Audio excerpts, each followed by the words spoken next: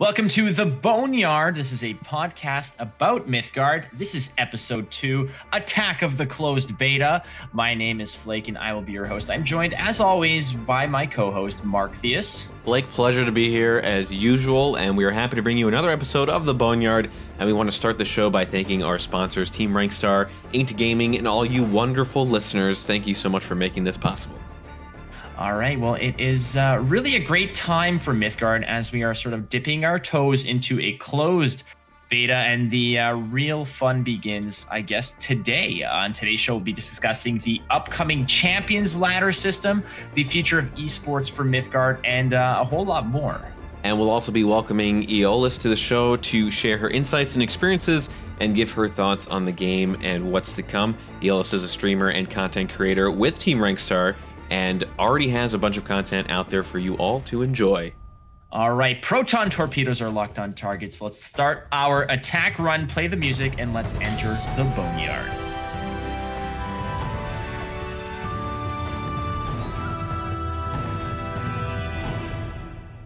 All right, so this episode is a special episode, not just because it's our second one. We survived the first. Amazing.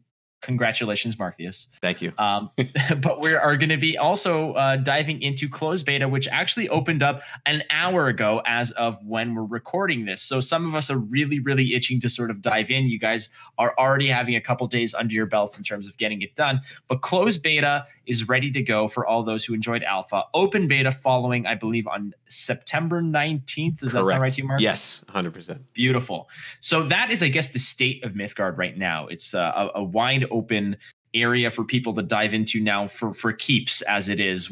Everything that you do now, there is no erase button. It is etched in stone. So go ahead, blaze your path and claim your glories that way. But I also want to introduce to the show our special guest, Eolis.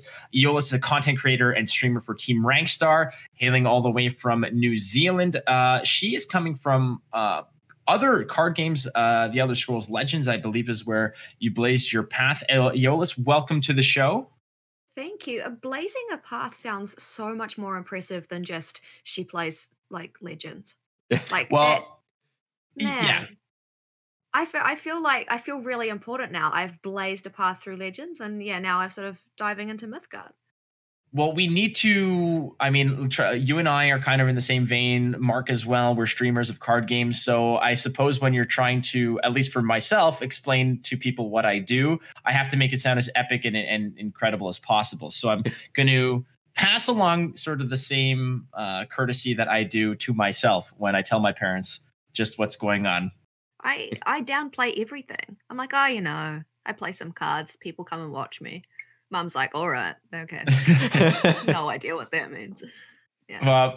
For myself, it's more like, all right, but are you eating? Yes, mother, I'm eating. Yes. Who's feeding you? God damn it. You live 500 miles away. Where are you? Did you win the Mythgards? Yeah, exactly. Did you make the Hearthstones? Yeah. No, Mom. Oh, bless. Yeah. Yeah, no, I for those, if ever my mom discovers the internet beyond Google or Dr. Oz, then and she finds this podcast, Mom, I love you, and I love you very much. And yes, I'm eating. Has your mom ever seen your stream? She has. She has watched my stream in the past. Not my stream necessarily, but she has watched me cast Gwent tournaments. Oh, okay. So that's a good question, actually, Eolis. Like in terms of your parents watching you do what you do, how in tune are they? Because some of them, some parents watch religiously or will actually know a lot about it. What's that relationship with you and your family? My mum is pretty cute with it. She hasn't watched that I'm aware of, because I don't hide the fact that I stream, but I'm also not in a position where I sort of advertise it in my day-to-day business. I'm pretty identifiable through my real name with work and things, and so it just sort of grays, like a little bit of a gray area of people might accidentally dox me, basically, I think is the worry that I have. But no, mum's really sweet with it. She's always like, I get a message like every couple of weeks going, what's the name of the game that you play again? So she's clearly telling someone what I'm doing in some way, but she forgets the name every single time. I have little cousins who will pop in and watch because they're savvy enough to have found me on the internet. Yeah, but no, the family, I think they're generally supportive. They just don't get it for the most part, which is probably my fault. I feel like Well, I could include them a wee bit more. No, I think that's probably pretty common. Mine's kind of in the same boat where they're supportive of what I do, but they're also like, that's nice, like they Yeah, don't I don't know. 100% I get mean, it. yeah. I keep trying to push for like little follower goals and stuff, and I keep thinking, man, if I engaged like people that I know in person and said, "Hey, I'm streaming," like I feel like I could really boost my followers here, but no, can't do Yeah. that. Well, that's part of it. I mean, there's always the amount of you can sort of dive into it and kind of explore the IRL aspect as from a marketing perspective and say like, Yeah. hey, you might like me in this role. How about in this role? But at the same time, then there's always the part of my parents who are like, well, you could have been a doctor. That could have happened. You could have been. How many hours have you put into this game? Yeah, well, that's a pilot's license right there. That's a pilot's license. It's a difficult balance, but I'm very happy to say that my parents went because I had a corporate job. I did that thing for years and for several years, and I was very successful at what I did. I had a good rapport with the company. I had a good path following my dad's footsteps in the same business that he was in. And then I said, yeah, but the opening packs is so cool. So, but it's really cool to see that there people can have this dichotomy in their life of having a professional life and then a streaming life, which technically is also a professional life to a degree as well. And for you, Eolis, you came from the Elder Scrolls Legends, and I want to know what necessarily, first of all, when you started in Mythgard, how you discovered it, and what attracted you to the game to stick with it and push forward on this platform. I was thinking about this morning because I thought to myself, you might ask a question like that. Especially the part about what got me to stick with Mythgard, because it's not something that people who know me would think that I'd typically stick with. The reason being is that it's quite a complicated game. It's quite complex. But anyway, how did I find it? Oh, TRS. We had a link shared in the TRS Discord that said, hey, there's a game out that's in alpha at the moment if anyone wants to try it. And I said, sure, why not? It was like October last year. It was like not too long before TwitchCon. That's how I remember it. And I started playing it, and there's something that draws you in about the game. The story draws you in, and this was pre-voice acting as well, like when I started it. The story draws you in, the artwork is fantastic, but the developers are just next level. They are so friendly. They've been helpful from the beginning, very patient with me, and like willing to talk to me one-on-one since October last year. When they found out I was coming over to TwitchCon, they invited me to their offices, which because they're quite close to that area. It's only sort of half an hour away from where TwitchCon was. Unfortunately, I couldn't make it because of the schedule and not having a car in the States. But yeah, they've just always been really kind and welcoming. And I think that was a big part for me of why I stayed, because things that are really important to me are community and developers and enjoying a game, of course, but like the community is core for that. Yeah, the game is tricky. So for me, I feel like I should have given up on it a long time ago, but I've persevered, and I'm so glad that I have, because it's such a rewarding game to play. Like, nothing feels better to me than making progress in Mythgard, because I feel like it's not luck when you're making progress. Like, you have to work hard to do so. Right. And you have you've established a quite sort of a pedigree in card games, because you have an established following, a content, and a career, let's say, in the Elder Scrolls Legends, and to pull away from that. And I understand what you're talking. And for instance, for something that I myself, I wrestle with the idea now and then of playing various card games regularly, be it Gwent, Magic, Mythgard. And I know that sometimes it's difficult for someone to just completely uproot from something that they've put so much time and effort and love into, and then completely translate themselves to another. I know, Mark, you've done this recently where you've sort of you dove into Magic recently, and now Mythgard probably more, I would imagine, more hardcore, let's say. Yeah. And like Eolis says, and she's definitely not wrong in any of what she's saying, because I feel the same way as she does, in that The developers are exceptionally communicative and kind and responsive. The game offers levels of complexity that don't make you feel like you're a pile of crap for not understanding things. Like it's very like you're saying, Eolis, it's something wherein you feel you enjoy coming out of the struggle successfully. You feel enriched for being able to win these complex games. And Mark, I want to know what your feelings are about jumping from putting in thousands of hours into Gwent and then into, now Magic and Mythgard, and what attracts you to the same game as well. Yeah, I think actually, saying that Mythgard is more complicating is the right assumption. But I think that coming from other games makes it easier to go into Mythgard. I think if Mythgard was my very first card game, I might not want to play, just because of the fact that it's more complicating and it would be a little off-putting. But the tutorials are really good and make it a little bit easier to understand as you go, and you can start slow and all that. But coming from Gwent and then Magic and Hearthstone, I kind of felt like I already had a little bit of an edge, because it felt like a lot of those elements already put together, a lot of keywords that are used in other games, in this game they call it First Strike, but in Mythgard they call it Alpha Strike, like things like that, where it's like these are Defender, those are all words that are used in other games. Maybe it's the same mechanics basically from other games, just called something different. So that's what makes it probably more difficult for someone who's coming from other games. But overall, I think that coming out of Magic into Mythgard was probably the easiest transition because of how similar those two are, I think. Not really with lands though. Obviously that's completely different, but just like the way the colors work and the mechanics.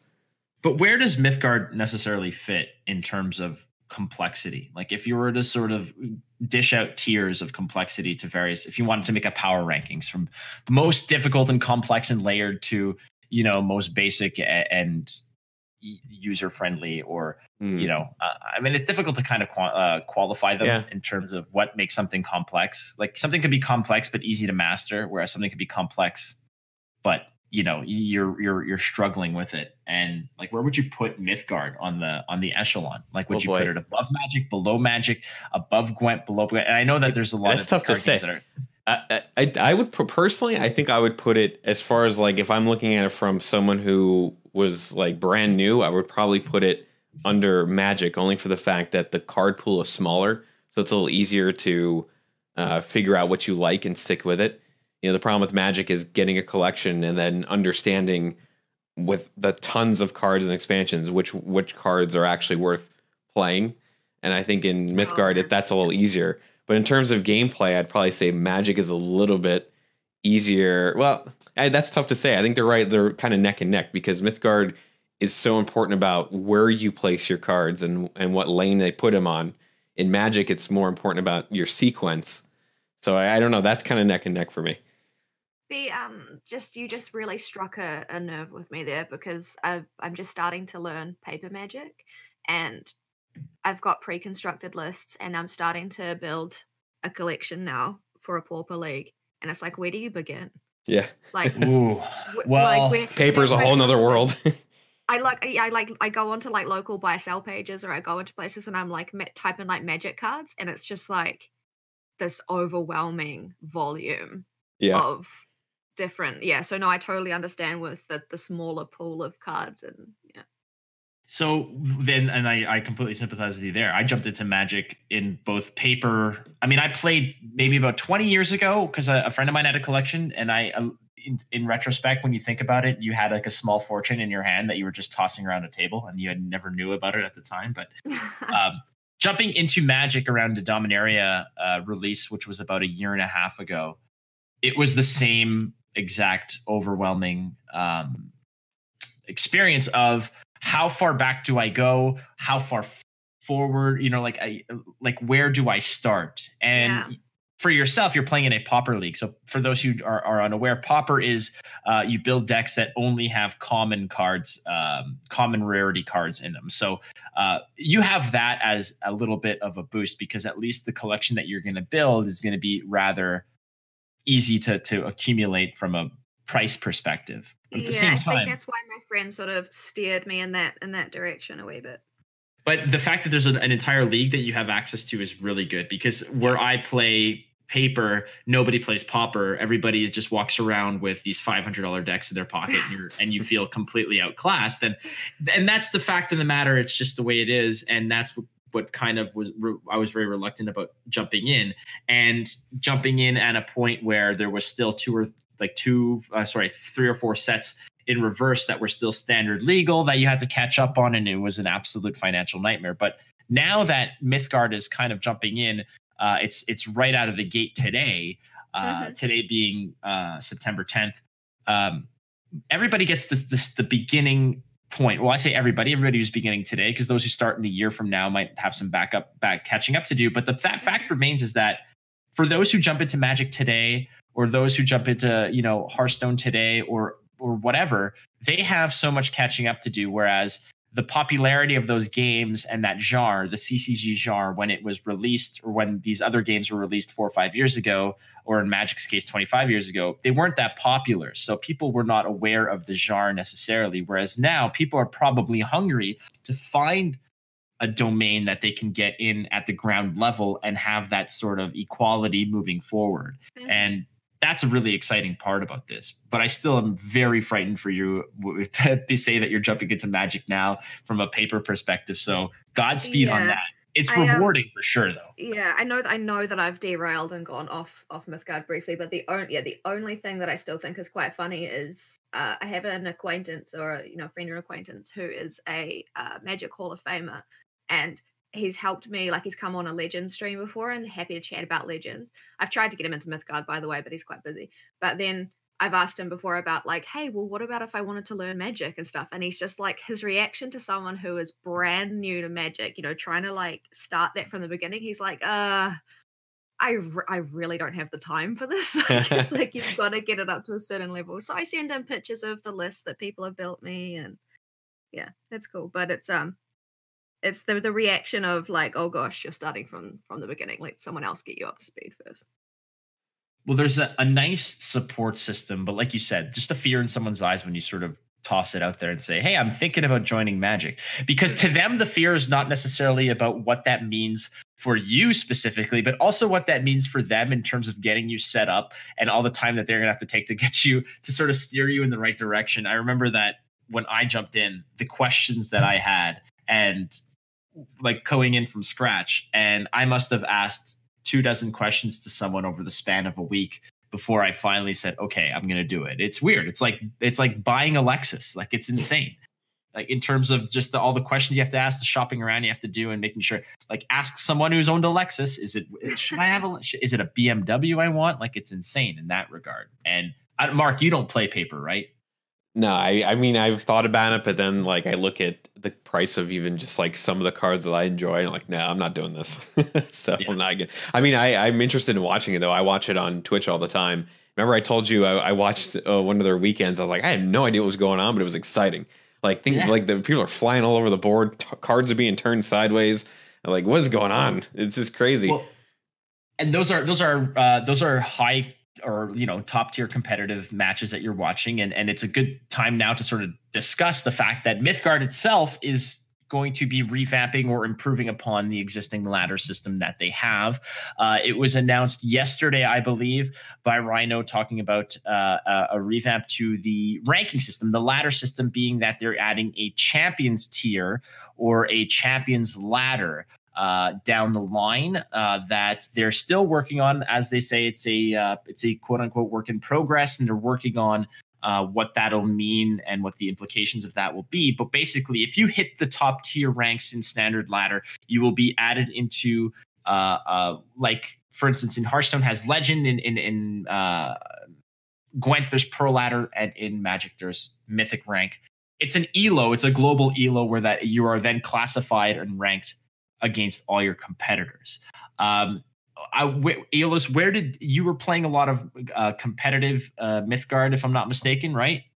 Well, I played a lot of the ranked system, definitely, because I wanted to get through to Mithril, their highest, their previous highest ranking system, but highest part of the ranking system rather. But I wasn't able to participate in a lot of the tournaments, the community run tournaments and things. But I did one. Oh, and how did that go?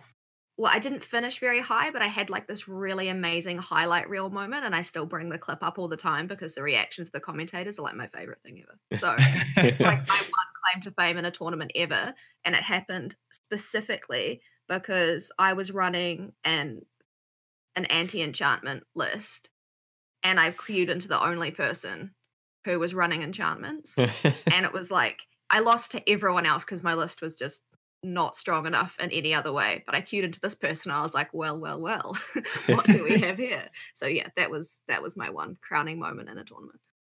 Well, that's an exciting, like it's a highlight reel, right? Which is what a lot of these, when it comes down to these big tournaments, that's what a lot of, at least from the organizer's perspective, it's great to have good matchups and whatnot, but the fact that, first of all, you sort of queued in with non-meta, I don't want to call it jank, because jank is... It was pretty janky. Something I've built. I thought it was pretty cool, but I'm not a builder, I'm a pilot, so... There you go. Well, and that's the best part about it. And when you get that perfect matchup, you have these big moments, and that's kind of what these developers want when it comes to these tournaments. And now there's this competitive tier, this competitive rank, and so I don't know how the entrance into it or the acceptance into that tier what that would preclude. Would it mean hitting the mithril rank and then you're automatically then sort of whisked into this other ladder of champions mode? I would imagine that's what it is. Mark, I don't know what you think this would I'm actually surprised by it because I thought mithril was their pro rank in a sense, but it sounds to me like they want it to be like, okay, you got yourself to mithril, which is a big achievement, and then champions rank is like, to me it sounds like if you qualified there, now you're in their pro ranking, and you might even see something like, well, you don't drop out of champion or you go right back to mithril or something like that.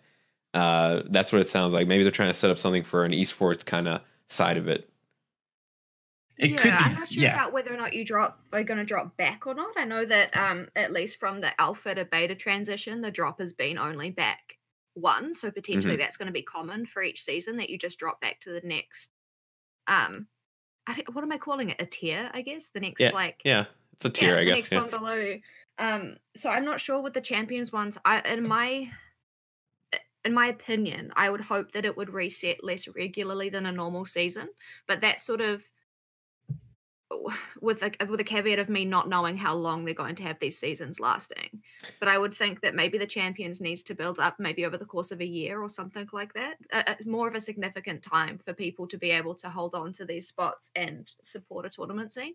Because if it's going to reset as quickly as normal ladder and you're just dropping back, then what's the difference between that and a standard tier? Maybe it'll work from that yellow reading. Yeah, maybe it'll work more like the Gwent system, where it's their pro season lasts for 2 months. Actually, I don't know if they still do it this way, but before it was their pro season was lasting for 2 months, and the regular season was lasting 1 month.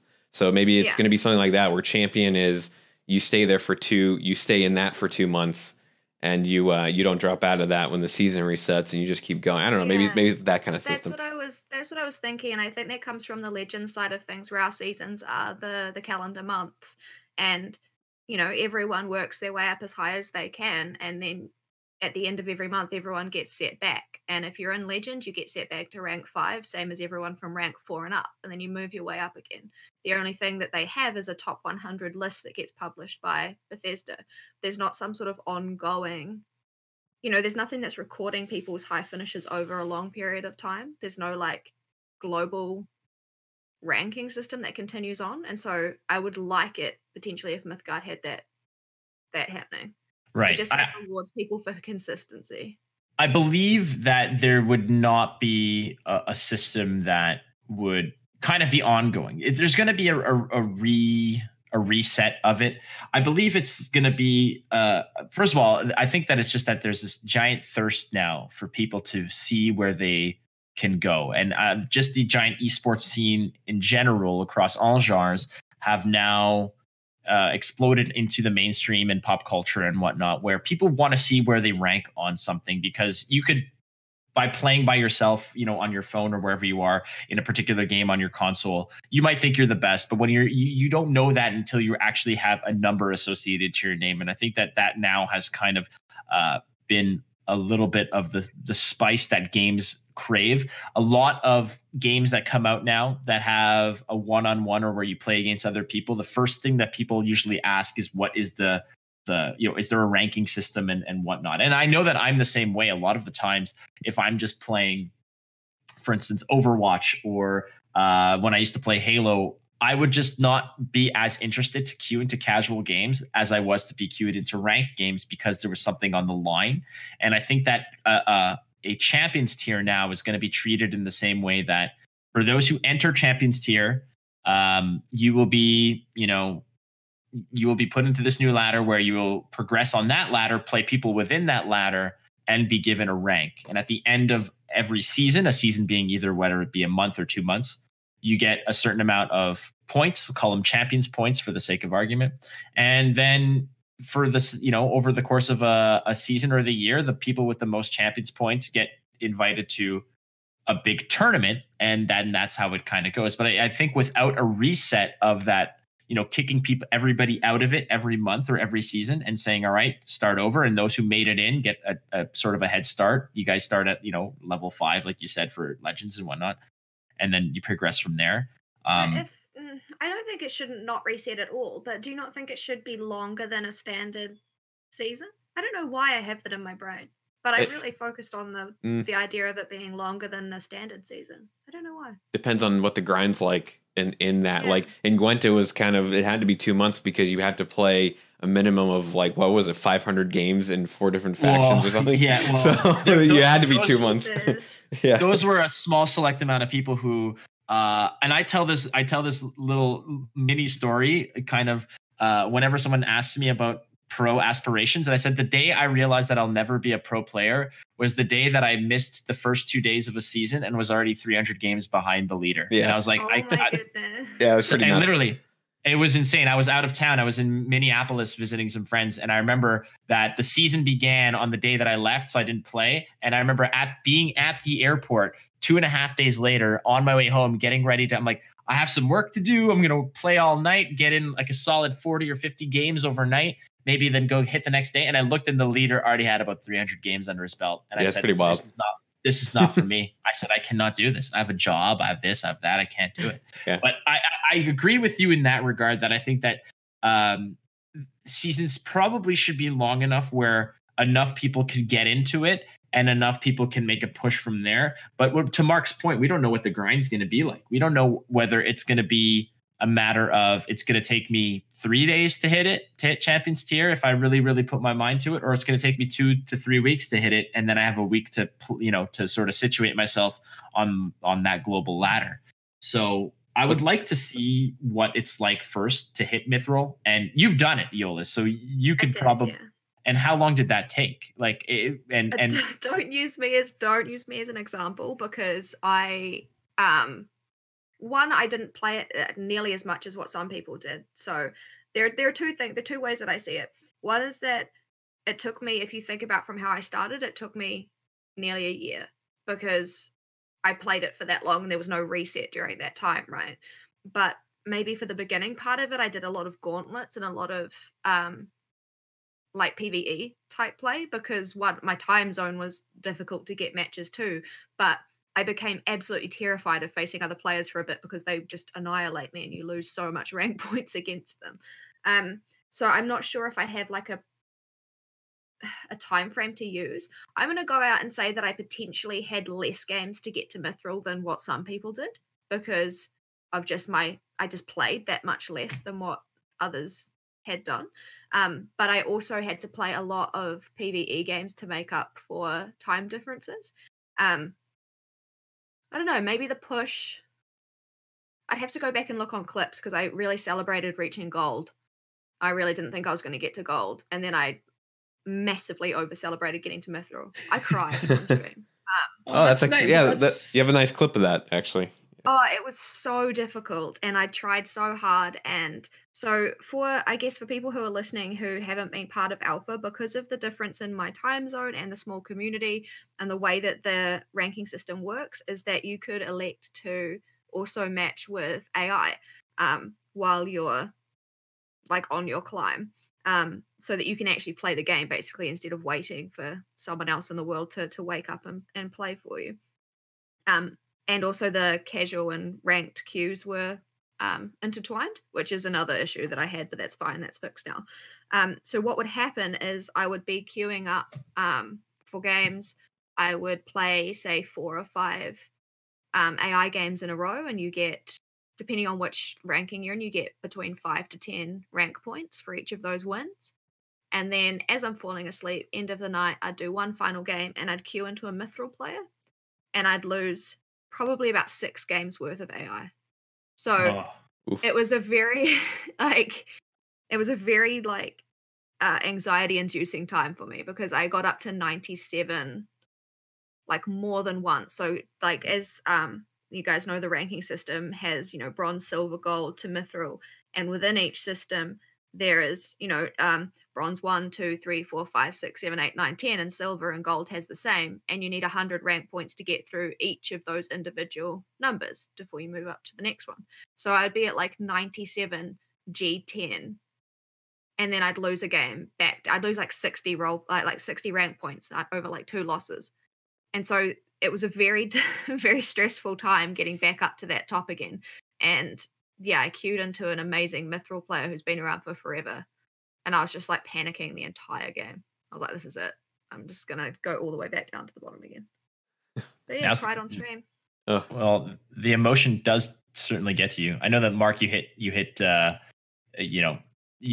tops. You've been legend in Hearthstone. You've hit mythic in. I know that when I hit those various, sort of the top of the mountain, so to speak, for the first time in various games, it's a good feeling. It is a good feeling. Well, especially for people like us, because and I'm not saying that it's extra special for us and it's not special for others, but this is something where we kind of cut our teeth in terms of this is our jam, this is our business, this is what we do. In certain cases for a living, is we entertain and play these games, and having that under your belt. Like, I leave in a couple hours for a flight to go cast a tournament, and I know that if I went there and I was not a top ranked player, you get extra criticism on it. And for us, as be it content creators or streamers or whatnot, you sort of like to have a little bit of that clout under your belt, a little bit of that swagger to say, I've been there, I've done that. And, so I it's like an extra little shield that you can carry when people want to question your credibility on something. And it's just the way it is. And not everybody is going to kind of attack you on these things. But the other benefit of this competitive ladder is, even though we do not necessarily know what the implications will be about placing on it, like if you place number 1 at the end of a season on Champions Ladder, we still have no idea what that's going to entail in terms of repercussions on that person's career or whatever beyond that. But we could probably assume, based on the fact that on our previous episode of the Boneyard, Leo was here, the community manager from Rhino for Mythgard, and he discussed the fact that there are indeed plans and intentions to kind of cultivate an esports scene within Mythgard. And I think we can all agree, right, that Champions tier is most likely the setup for finding the cream of the crop to play in these tournaments. Sure. Yeah, for sure. And you're going to want to find the top players to play in these things. Obviously, we don't know anything about what those tournaments will be, what's on the line, etc. But I just want to talk to you guys about a little bit about the esports scene and what to you would make what's a good schedule for esports? What do you want to see from the esports schedule from Mythgard? Sure. Do you want me to start? Because I probably have the least to say on it, just because it's I'm just not an expert on the subject matter at all. Well, absolutely. Listen, it doesn't matter. It's not so much about, we're not experts either. So. Yeah, we're definitely not as experts either. We're Mark and I are just two dudes who have a passion for this, as you do. So a lot of it is not necessarily our educated opinions on it or educated guesses, but more so just what we'd like to see. So by all means, Eolis, you lead the charge here. Yeah, so I'm a ladder player and I don't tend to participate in tournaments mostly because of time zone and things, but I think that they are incredibly important for a community. And I think that especially fostering the competitive side of it, that actually makes ladder amazing as well. You think of all those cool deck builds that you get to see come out of tournaments. I'd love to see something monthly from like and at least if the rhinos aren't running it, um that they're sponsoring or they're really involved in a monthly tournament, that is, potentially also adding points towards this big like finale at some point over a year, like a big like final series or something. Mythcon. Yes, exactly. I'm gonna go as a Valkyrie. But like, yeah, I don't know. I feel like they just need to have something that's happening regularly. I've seen it too often talked about in Legends where people are just so disappointed with the lack of the competitive scene even existing. There's only one master series run, by Bethesda every year, and so I think that if there can be more Rhino, Mythgard sponsored tournaments over a year building up to one big party, one big finale would be awesome. Well, I'll party sounds definitely good. fly over. Yeah, party sounds great. I've sent them chocolates, when last week before. Like I sent a whole bunch of like a Kiwi care package through to the Rhino team to welcome them into beta and say thank you and congratulations. And so I think that gives me an automatic into any finals. Wow. That's a golden ticket right there. Yeah. Yeah, pretty sure that's like top 10, like easy. Oh my gosh, absolutely. So you're already in Champions. Yeah, you're already in Champions League. That's right. Yeah. You got the card back to everything, dude. That is a great idea. I'm also introducing the flake tier of everything, so I will accept all your chocolate donations. You can send them directly to my face at all times. I don't know. I like to. I think a lot of people, especially as content creators, so I think it's important for you guys as well to recognize it, and I'm sure that you do, but there are a lot of content creators who don't, is that whenever you are dealing with publishers and developers, you're always asking, can I have help with this? Or, can I get a shout out for this? Can I get some, card packs to give? Like you're always reaching out for them. You're always asking them for more content stuff. It's always happening. There's a bit of a disconnect, and sometimes people tend to forget that there's people that like that's their job. They have to go home at the end of the day, and that's what they do, and like they're working their butts off to get these like games and things out to us.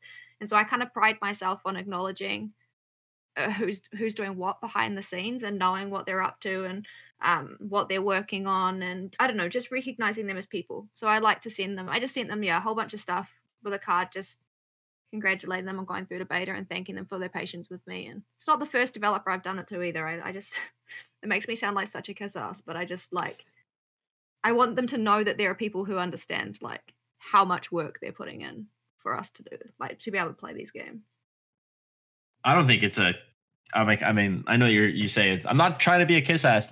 It's not a matter of being a kiss ass. It's a matter of fact that a lot of the times these people put in, years of work into something, and they are probably today celebrating privately, when they're not answering a million questions about closed beta open. But like, this is a huge day for them. This is something that they've all been waiting for. This is a definitely a circle date on their calendar. This open beta and the complete package when that gets sort of gone there. So I'm sure it's an absolute necessity that we have to understand that what we ask of them. They answer our questions at like 2 a.m. I've had before where I ran out of codes to give away and I sent a message asking if I could have some more. Basically because of my hours, they were often sleeping, so I was able to give out the codes in the Discord I don't know, made it a lot easier.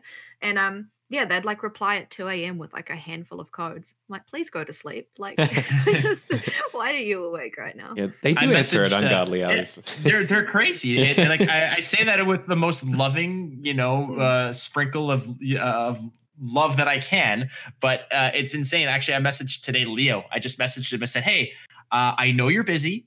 I have 3 things. Number 1, thank you for everything you do. Number 2, congratulations on this hard work that you've put into the beta. And the third one was, I hear that there's a way to get this on my Android. Whenever you have time in the next 2 or 3 days, please get back to me. Within like a minute, he's like, here's all your instructions. No problem. Thank you so much. You're awesome. Yeah. I'm like, oh, Jesus. I'm like, he's Eolis' chocolate. And he didn't get any of it because he works remotely. So he was in the office. And I was just like, well, rip you. Yeah. Son of a bitch. All right. Well, we're going to have to put together a community package for Leo. I know that he's new to the company and everything. He does work remotely, but we're going to send him some love down the road. I don't know in what capacity, but we're going to make sure that he's taken care of. That said, we got sponsors. Absolutely. Send him a chair. A chair. We have all kinds of great things that we can send them because we have, Mark, the best sponsors in the world here on the show. Absolutely. Okay. Well, that said, I do like the fact that the consistency that you're talking about, Eolis, about having an annual thing like this, a cycle of one calendar year where the Champions Ladder sort of factors into these events that lead up to a bigger thing, the points tally in. And coming from my experiences in terms of different, big esports circuits, like Master Series, quote unquote, sometimes the biggest bane, the biggest thorn in the side of these things that really derail the momentum is the fact that sometimes they take too long to stretch out, and all of the hype and all the momentum gets sort of lost into the ether when you're waiting 4 to 6 months from event to event. And the unfortunate consequence of that is that you get left with these seasons, let's say, or these months of the game, or these competitive seasons that really don't have any implication to anything. So it's like, why am I even playing? And again, that sort of leads back to the fact that people really crave a ranking system, and to make sure that the games that they're playing really matter and they can sort of evaluate their skill. And Mark, before we kind of move on and wrap things up, I want to get your thoughts on the esports circuit with Mythgard and what you'd like to see and what you anticipate to see. Yeah, I think what he also is correct about, like having more support for if the third party tournaments maybe gaining points towards some sort of pro ranking, because that's something that I think is really important that other games kind of miss the mark on, where only their official tournaments are giving this. And it's like, well, there's so many other tournaments that take place, and some people can't always go to LANs. Some people can't participate in everything. Some people can't sit and grind out a million games in a month, so there should be other ways to gain points. And Hearthstone does it right, where they have the HCT points, and you can, gain them from other events run by third party, or you can play in a lot of their online qualifiers. And there's other ways to get to an event rather than just, I hit top 100 legend and that's the only way I'm going to get in. So I'd like to see something like that, where that, always top legend status is always, or top champion status, I should say, would always be a way to do it. But I think there needs to be a way to reward people who are good players, but don't necessarily have time to grind out games that way, but are still smart and good at playing the game who can compete on that level. So I'd like to see something like that. Give them chocolate. Yeah. That's just Eolis is going to be there dressed as a Valkyrie, just flinging chocolates at people off the back of a bicycle, motorcycle. Love it. That sounds amazing. Wouldn't it be badass? I mean, for the bigger tournaments, I mean, I don't know what their circuit is going to be like, or what it's going to shape up to be, but for their bigger kind of, like put some show into it. Have someone show up, or Eolis hanging off the back of like a lowrider, just flinging, Hershey's Kisses at people. Like that would be freaking amazing. Anyway, there you go. That's a tournament. I mean, that's just part of my own personal fantasy, is having chocolate flung at my face at all times of the day. But that's, we all Valkyries on motorbikes, right? Got it. Yeah. Sure, why not? I mean, I'm not going to say no. Some of the art is very provocative and enticing. Butt girl. Exactly. It's like one more thing. You and I are very experienced in the world of doing LANs. That's something I was going to say as well. I'd love to see the community get large enough to where we could throw some sort of LAN thing as well, because that's something we did in the past. I think those went really well, especially with small communities that are tight knit. And this one feels like a nice tight knit community right now, and I'd love to see that grow more. So hopefully, as the game grows and it gets more of an esports situation going, I'd love to see more community LAN scenarios, because online qualifiers are fun, but LANs are where it's at. That's where the parties happen. That's where you get to hang out with people, and it's just a ton of fun. Right. Well, that's part of the appeal of it too, and that's kind of where I believe esports is sort of heading to, is not necessarily a participator sport, but a spectator sport as well. Yeah, and for sure. Just to sort of prove my point is that I had options to buy tickets for Overwatch League that was going to be happening here in Toronto. Ooh. And I was geared up. I signed up for their newsletter to get the first dibs on tickets. I was part of their fan club and everything, just so that when the first drop of tickets came here in Toronto for me to buy, I'd have first dibs. And I did. And I was super excited. And I looked, I'm like, all right, oh damn, I could get front row center. Let's find out. Okay, $400 a ticket. Jesus. I'll pass on those. Let's check. Let's check like the 10 rows back. $300 a ticket. Okay, let's pass on that. Let's check like the back row. $175 a ticket for like balcony seats. I was like, forget it. And all that's to say is that there's an actual demand for this, because the spectator sport aspect of it is cool. Now, card games, I would argue, are as exciting to sort of watch and dissect as an Overwatch game. And now an Overwatch game obviously has a lot more fast-paced action, but turn-based games have an appeal in themselves. And like you said, Mark, you and I have sort of organized previous LANs before, and you don't necessarily need a massive player base of millions and millions of players in order to get this to go, because we did it in a game that had a small footprint in North America, and we made it a very, very successful event. With thousands of viewers on Twitch, and we did so as well. So I do kind of agree with you on that one, that community-based events, possibly with chocolate sponsorships as well. And also look at how many LANs happen with Hearthstone and Magic. You know, there's Magic's different, I guess, but Hearthstone specifically, look how many LANs, even with the tavern gatherings that they did for a while. I think they still do those. But like that was a cool thing, man. Yeah, they partnered with Buffalo Wild Wings. Remember that? They were like all across North America. You go to a Buffalo Wild Wings, and they were doing these tavern. You go there at like 10 in the morning, have a beer, and play Hearthstone. It's like the best thing ever. Mythgard, in association with M&M's, brings you. No, that's unhealthy, right? And we have like Team Peanut versus Team Plain, and it's unhealthy. Team Crunch. What could we be sponsored by, or what could they be sponsored by that wouldn't be? We're not going to be like, oh yeah, sponsored by carrots. Like, of course it's going to be like M&M's or like beer or something. And the beautiful part about it is like M&M's with the different colors kind of look like gems, right? It's the Mythgard vegan series. Like, what about like Mythgard themed M&M's? Well, that'd be cool. Like, the M on there. Hello. There's already an M. Packs. Give us a call. We're all over this. Yeah. It's free for you if you just cut us in on like 10% of the M&M production. That's all we want. Like free, kind of. No. Yeah, no, free. Screw it. I'm going to say it. I want free M&Ms. Anybody listening, especially the M&M company, send me some Mars. M&Ms. Is it the Mars brand? Mars, yeah. Mars makes M&Ms, yep. Perfect. Well, that's how it goes. All right. Well, that will conclude that part of the podcast. We're going to come back from the break, ladies and gentlemen, and we are going to talk with Eolis with some community questions geared specifically for her and for her expertise. And we'll be right back right on the other side of this break.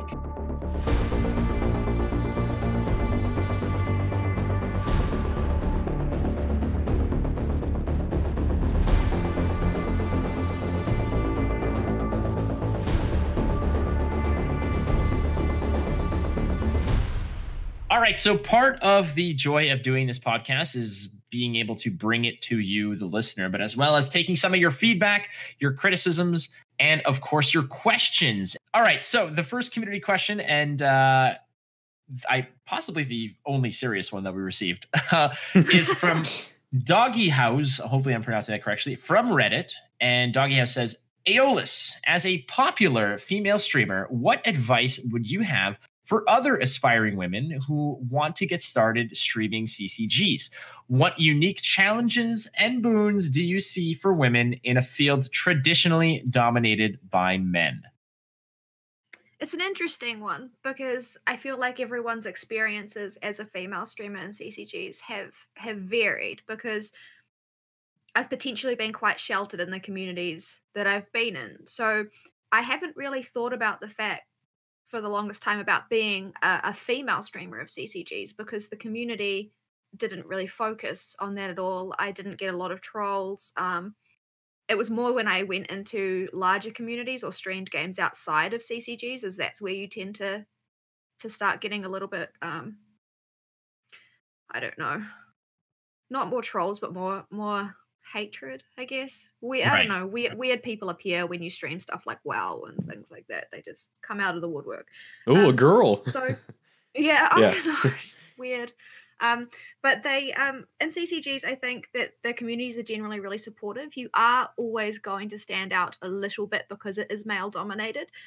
In the line of work that I do, I'm a like in my personal life, I'm the lead dealer of an investment firm, and that's a traditionally really male dominated area. So I'm kind of used to it. I'm kind of used to people assuming what I'm doing is a little bit strange.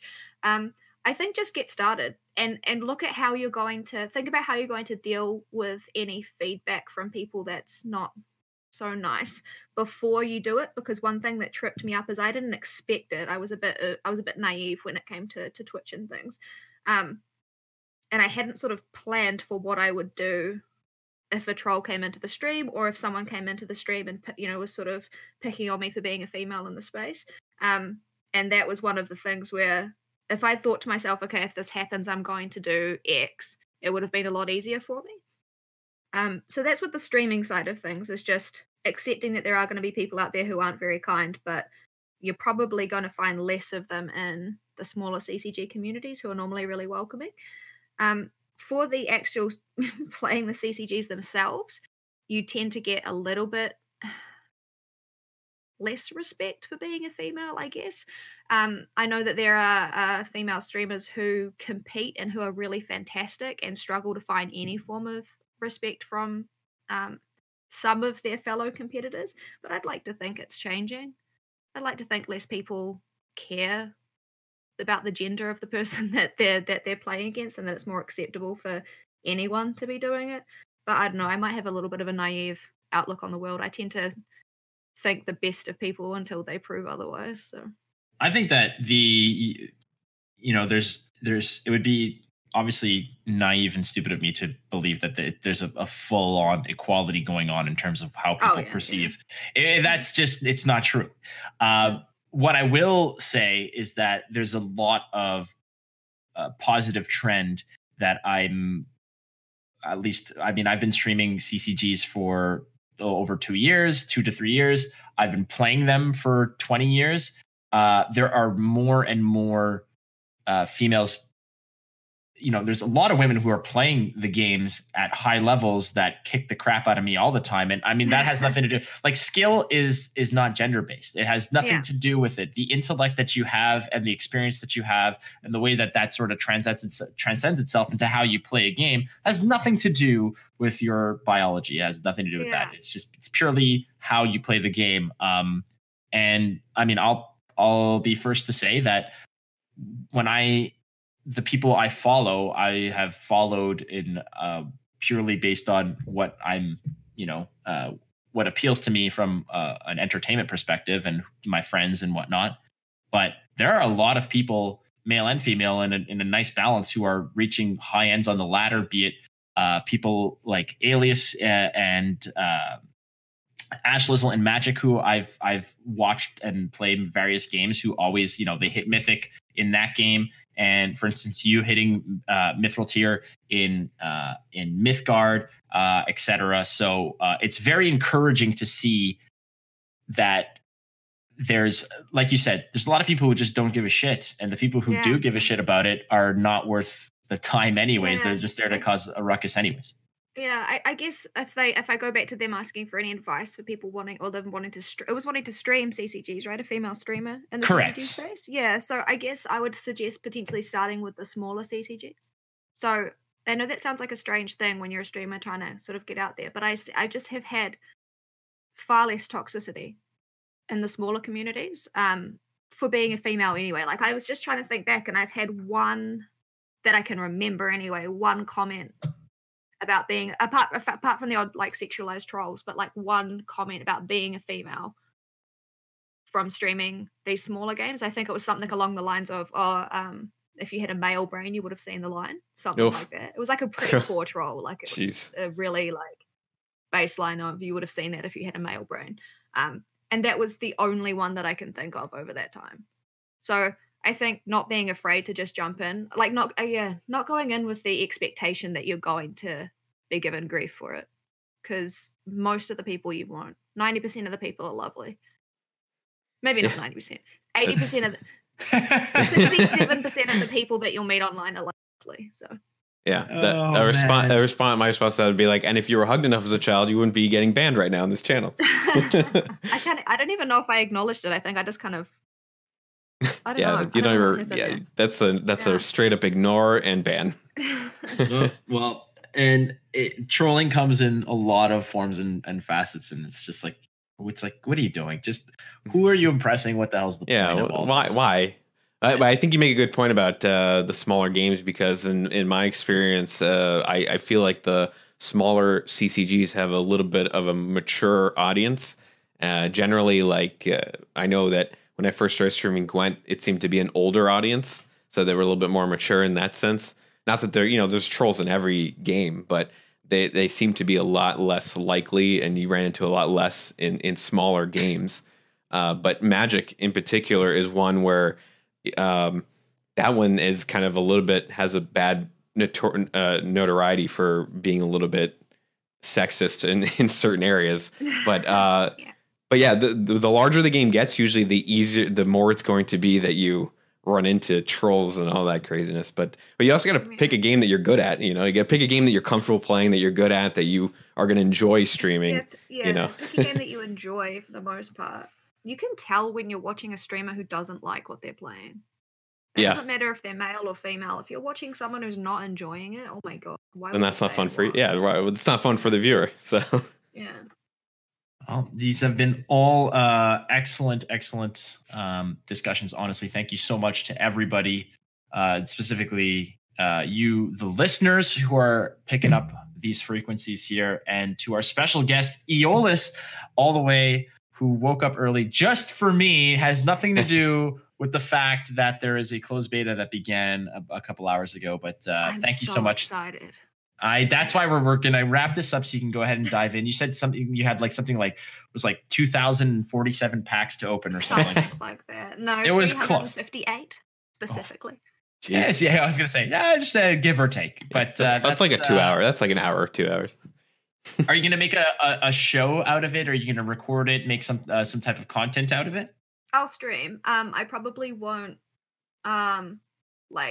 YouTube it, because I've recently done 100 card pack opening for Mythgard for the YouTube channel. But so I probably won't make it a Twitch highlight, but I will definitely be streaming the packs and then seeing what we're going to do. Go full prestige out the bat. Beautiful. Well, you had that full prestige Valkyrie list, if I'm not mistaken, right? Pride and Joy, and it's gone. And it's gone. Now it's gone. Yeah. Yeah. All right. Well, thank you so much again for appearing on the show on episode 2 of the Boneyard. And for those who do not know where to find you, just give us a little bit of your coordinates, when and where they can find you. Yeah, absolutely. So most commonly, the place where you can find me live will be twitch.tv/Eolis, which is EOLIS. Good luck working out the vowels with my accent. On YouTube, I think it is Eolis TV. I think we had to sneak a TV in there because someone had the Eolis. And it is also Eolis TV on Twitter as well, which I'm there every day, being a pest. Well, welcome. Thank you again so much. This has been really enlightening, and I'm very, very excited for the future, not only of the game, which is in closed beta as of today, but for your bright future as well with the game and seeing where this goes. So once again, kindly. Oh, it's my sincere pleasure. Again, thank you very much for being on the show. Mark. Yes, sir. Another one in the books, my friend. Will there be a Revenge of the Sith version of this? We got to keep naming them after Star Wars movies now. What are we going to do when we get to Return of the Jedi? Or actually, what are we going to do when we get to... What's the newest Star Wars movie? What's the newest Star Wars? The Rise of the Skywalker. Rise of the Skywalker. But if we can get to an episode 9, that's already a pretty significant... Yeah, that's pretty good, yeah. I mean, what's the old adage about restaurants? If like most restaurants, like 90% of restaurants fail within their first year. So yeah, if we can get to an episode 10 and have to name it after that, well, then that's worth celebrating in itself. So we can worry about it then. Then we'll just go to Star Trek movies. And then there's tons of those. Sure. And then all the other nerdy crap that I have hanging on my walls. So it's no big deal. Perfect. We've got plenty of content to get to. Mark, I know that you are also itching to go stream some pack openings and everything, and everyone else out there who is consuming the game right now in closed beta. Welcome. Open beta is around the corner on September 19th. Enjoy yourselves. Mark, thanks again for pushing all the buttons and making me look good. Oh, it's my thing. You do it well. You're a wizard. You're a wizard, but you're not that much of a wizard because we're not in video. A what? You do a lot. You do a lot, I say. All right, Mark, any final parting shots you'd like to give? No, let's go rip open some packs, man. All right. Well, just don't actually rip your computer screen open, because that I might get that excited. I don't know. Yeah. All right. Well, for Mark and myself, thank you so much for joining us here on the Boneyard. And again, special thanks to Eolis and our sponsors, Team Rankstar and Inked Gaming, and of course you guys out there in Radioland. Thank you for listening, because otherwise we would just be talking to ourselves. So thank you so much. Adios.